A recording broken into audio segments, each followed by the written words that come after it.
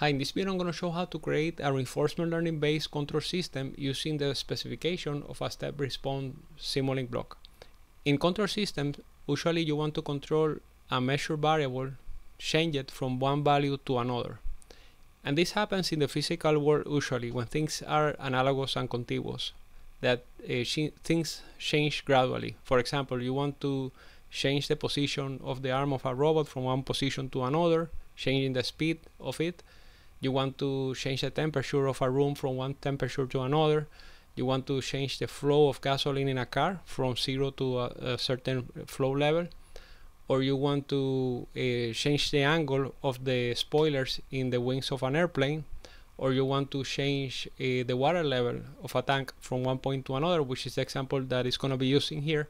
In all these examples, a value continuously changes from one point to another, as is shown in this graph. So in this case, we want to take the water level from 1 to 2. And the specification indicates the time it takes to rise. This cannot happen immediately. In the physical world, things are continuous. It cannot happen immediately. And the fastest it is done, the more expensive is the control system. So that's the job of the control system engineer. Basically, given some specifications of how fast you want to change this value, make the cheapest, less energy consuming control system. So that's the purpose of this specification, how fast you want it to change. So this is the rise time, the time it takes to rise, the time it takes to stabilize, and the level of stability that you want to achieve. If you want to make a cheaper controller, you want to increase, you don't want the percentage of stability, you can increase the settle time, the rise time. If you want to make it cheaper, if you want to make it more expensive, you can decrease those limits. So okay, let's do this example. To do it, you have to, this is the article that I put in the description of this video. You just have to click on open live script.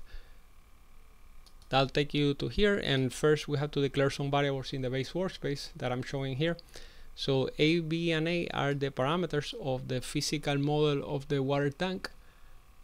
The heights are going to be 1 and 2, so we're taking the height of the water tank from 1 to 2. And the sample time is going to be 0.1 seconds and final time 10 seconds. And this is the model that we're using, so we're going to open it and take a quick look at it. So you see here in this model, we're going to make this the reinforcement learning environment based on Simulink again.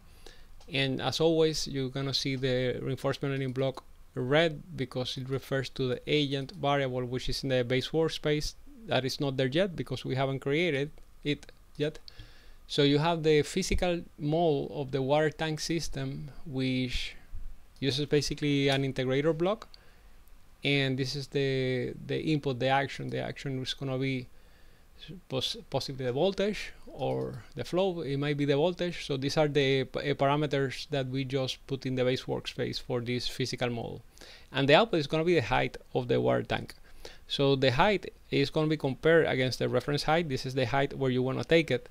And that error is going to be fed as part of the observations in addition to the previous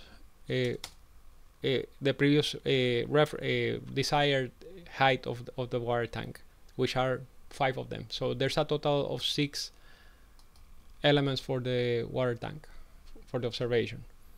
Okay, so you also have the reward and the signal to determine if the agent, the environment finishes or not. We're going to take a look at it. Okay, let's take a look at the termination signal, and you can see that if you go beyond the desired height, or you are below the initial height, then that's going to be a termination signal, and that is going to be fed to the agent to terminate the episode in the reinforcement learning simulation training. And also it's fed for the reward, and the reward is also fed to the agent.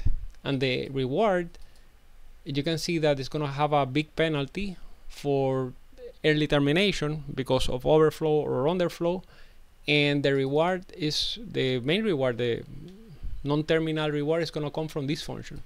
So this is a function that we're going to generate from the specification. So You can see that the inputs are the height and the current time.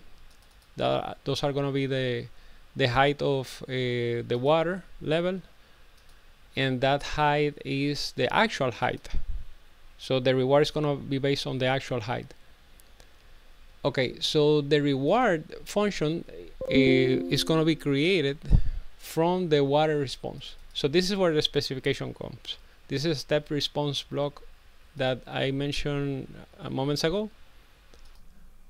So here's the block, and you can see that if you double click on the graph, then you get the actual number specification for that is going to change this, and you can see it in here. So you have the initial value, which is 1, the final value, which is 2, the rise time, which is this time, the time to rise is 2, the setting time for stability is 5, and the rise percentage is 80%, and you can, with these parameters, you can specify how stable the control system is going to be. Okay, now that we have that block, and now we're going to create the agent. We're going to create the reward first, create the environment, and then create the agent, and we have all of this ready to simulate and see if our control system works. Okay, so let's go back here. The first step is to get the water level step response, which is this block. We're going to get the path of it and store it into this workspace variable, and we already saw it, so we're not going to open, but we're going to call this function.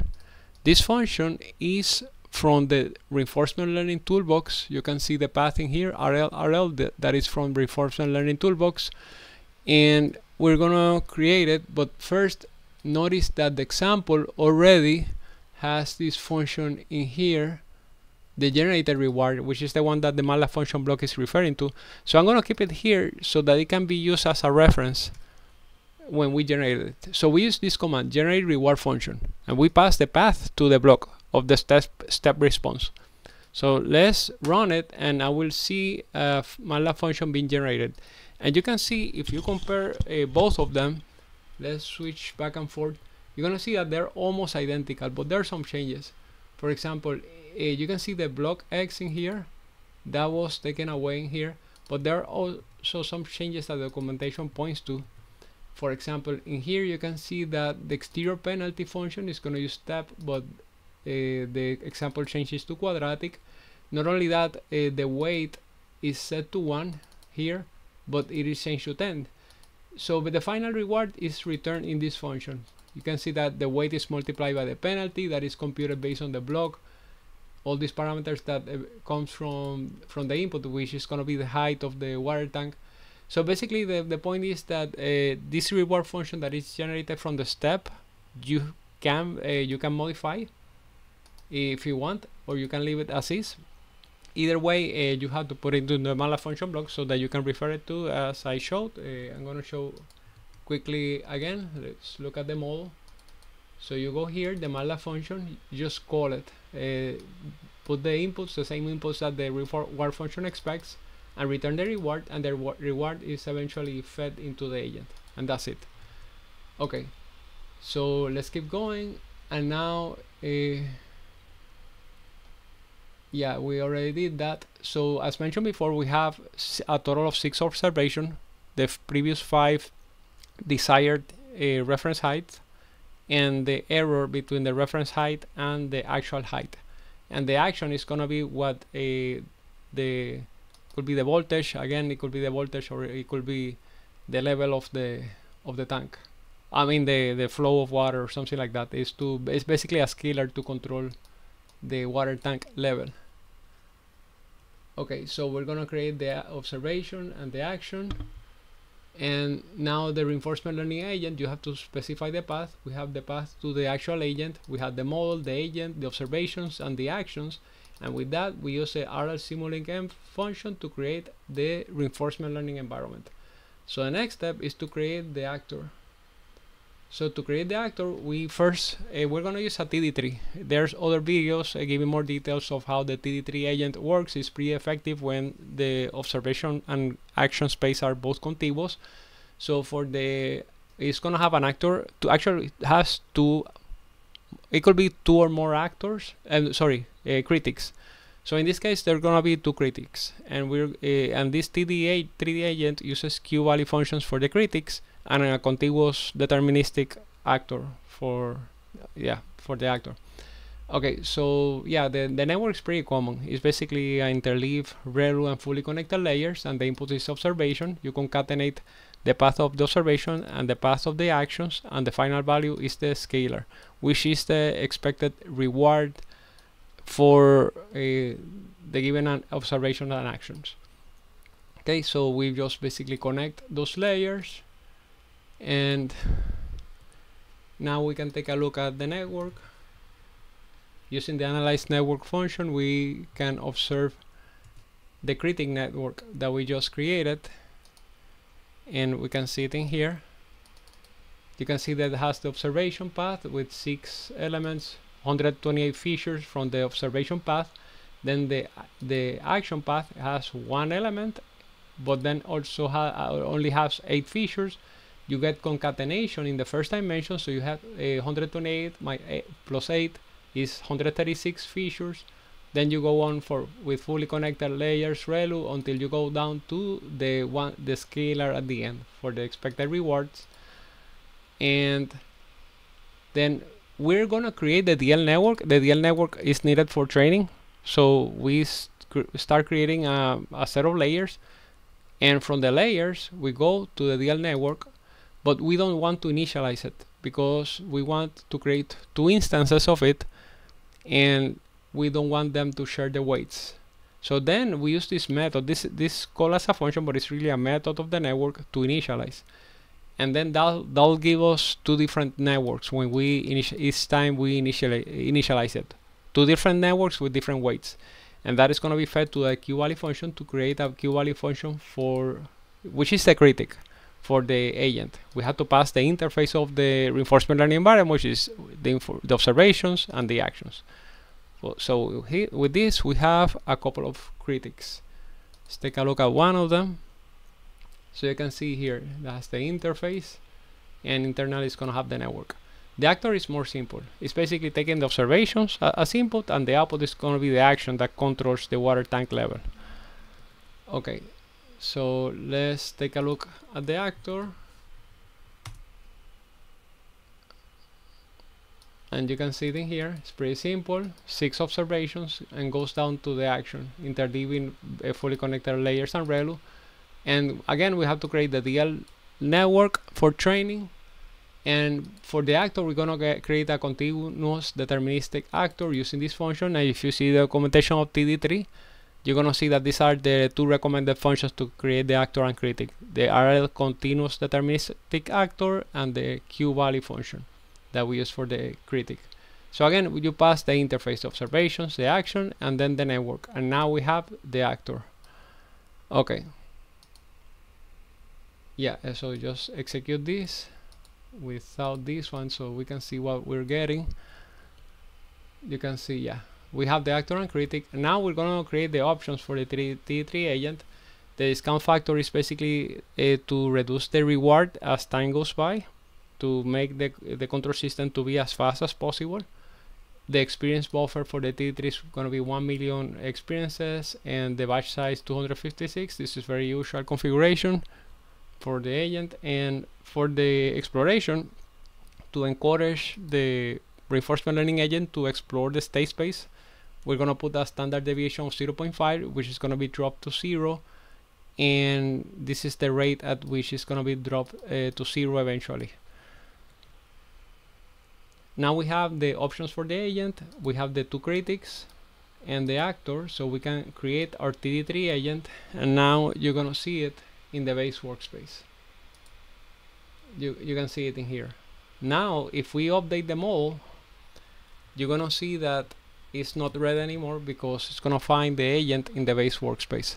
Not only that, we also can simulate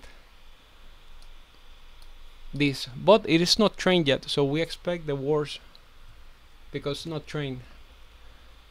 So you can see that it doesn't make the target, and it's pretty bad. So that's the purpose of training. That's why we're going to train now. So for training, we're specifying normal options, average reward. So when it reaches -5, for 20 straight